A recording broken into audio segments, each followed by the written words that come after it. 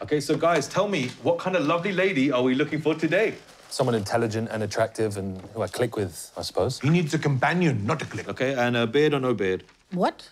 Wrong list. Sorry, give me that back. Are you seeing anyone at the moment? Still interviewing. Oh, is that Grindr? My hairdresser's never off that. Anyone we should meet? No. I'm getting married. You are? Who's the lucky lady? Don't know yet. I'm getting an assisted marriage. Dare I ask, what about love?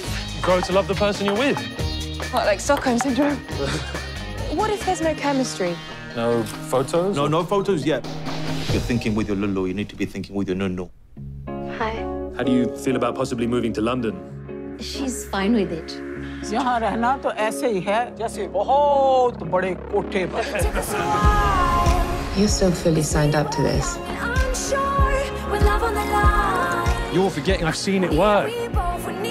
Maybe you should focus on your own choices. You actively search out anyone who is wrong.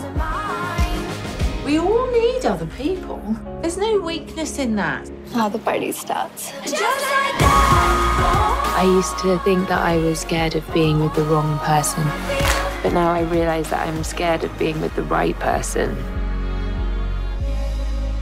I've been very lucky to have them as neighbours. Actually, they've become like family to me since your father left for that teenage tour. She's 35. Exactly.